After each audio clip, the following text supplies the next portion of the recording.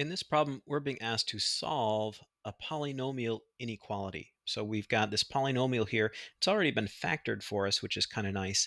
And it's set greater than or equal to 0. So basically, we want to find all the regions, the intervals, where this function is greater than or equal to 0, where it's not a negative number. If you want to think about that visually, you've got some complicated polynomial function. It might be zooming all around on the around the x-axis here. Some places it's above the x-axis, and some places it's below. We want greater than or equal to 0. So all of this area where it's positive or 0, all of this area, and then all of this area continuing on. So these regions, this region and then this region, that's going to be your solution, those two intervals put together. So how do we do this? Well, luckily for us, the zeros of the function tell us lots of information. Those are places where the function either crosses the x-axis or maybe it touches it and moves on. But what the zeros do is they divide the function into these regions. And if we just test these regions and know whether the function is positive or negative, we can know whether the function's above or below that x-axis. So that's what we're going to do here. And we can get the zeros of the function from these factors pretty easily. We would set each of these equal to 0 and then solve them. X minus 4 equal to 0. I solve that for x. I get a positive 4. So that's my 0. If this is the factor, that's my 0. Likewise, this would be a negative 1. This would be a positive 6 twice, actually. This would have a multiplicity of 2 because this is squared, but that doesn't really matter. All that means is that the function touches the x-axis there without crossing it. So once you've got your zeros, what you should do is just set up an x-axis here and put those numbers on there. I've got negative 1, I've got 4, and I've got 6.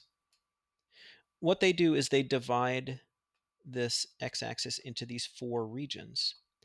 And in each of these regions, the function's always going to be either above or below. So if we test any point in each of these regions, we're going to see if the value of the function is positive or negative. We'll know. So let's go ahead and try that. So this region right here is really from negative infinity up to negative 1. So I'm just going to try putting negative 2 in there. If I put negative 2 in for x, let's see, that'd be a negative 6 times a negative 1 times, well, negative 2 minus 6 is 8, but we'd square that. So that'd be a positive 64. And I've got two negative signs in these three things that I'm multiplying. Negative times negative is a positive. So the function is above the x-axis in this region. Let's try a point in here. I'm going to choose 0 because that's always an easy number to put in. That would give me negative 4 times 1 times, well, this would be 6 squared times 36. That would leave me just one negative sign. So this answer is going to be negative. I don't even have to calculate what the number is. I just need to know whether it's positive or negative. This one's going to be negative, so this region is below. And let's look at 4 to 6. We'll put 5 in there. So 5 minus 4 is 1. 5 plus 1 is 6. And then that last piece is going to be squared. So whatever it is, it's all positive. So this is going to be above. And then let's put in a 7. 7 minus 4 is 3. 7 plus 1 is 8. Those are both positive. And the last one's going to be squared, so that's going to be positive. So this must be positive as well. Once we have this information, we can write our intervals. So we want greater than or equal to 0. So we're going to start at negative infinity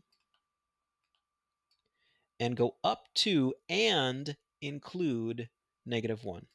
The reason we include that is because we have greater than or equal to 0, and negative 1 is where it crosses. So that's where it actually is 0. So we're going to include that with the square bracket. And then we want this section. It's all positive here. So we start at and include 4 for the same reason, and we go up to infinity. So that is how to solve a polynomial inequality.